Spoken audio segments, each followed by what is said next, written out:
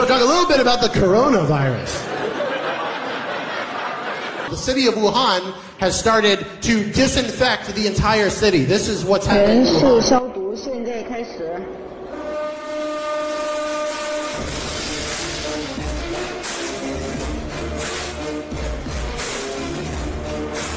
Pretty damn intense. While Wuhan is under actual quarantine, places like Beijing and the whole country, people are basically voluntarily staying indoors. People are keeping an eye on each other because the roads are closed too. You're not supposed to leave at all. So the neighbors are keeping an eye on their neighbors to see if anybody's breaking the rules.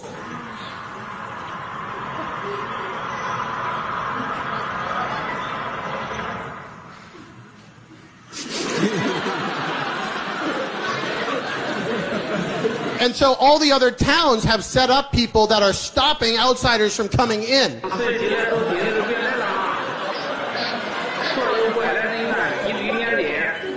This guy's literally holding down the fort.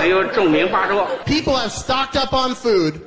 They stocked up on food 2.5 weeks ago. They went home, and watching my Chinese social media feed has been an experience in watching a whole country of people slowly go mad.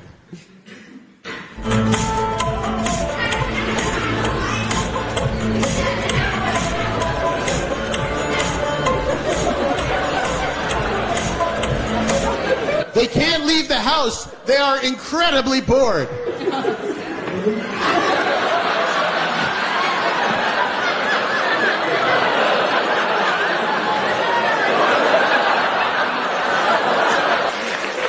And really, what I've been struck by is these people who are in an unimaginably horrible situation, just finding ways to keep a good sense of humor and get through it. They have to find all sorts of ways that they can interact with each other.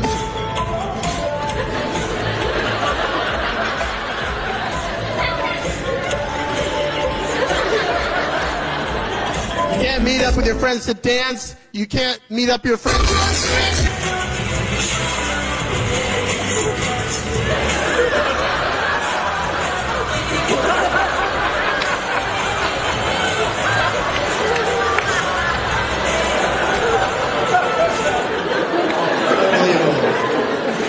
Chinese New Year in quarantine.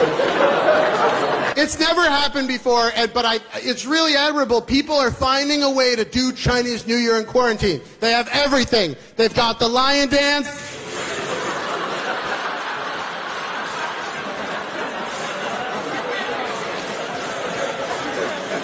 Normally you'd go on vacation. This woman is leading a vacation inside her own apartment.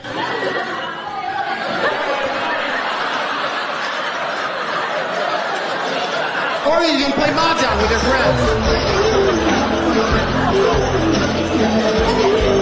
So it's really an unusual New Year for many reasons. All of these people that are staying home, they're staying home to keep themselves healthy, and they're staying home to keep their country healthy, but they're also keeping you healthy. Because these people didn't talk to somebody who talked to somebody who talked to somebody who got on a plane and then came here. So I want to give a round of applause to all of these people who are staying indoors.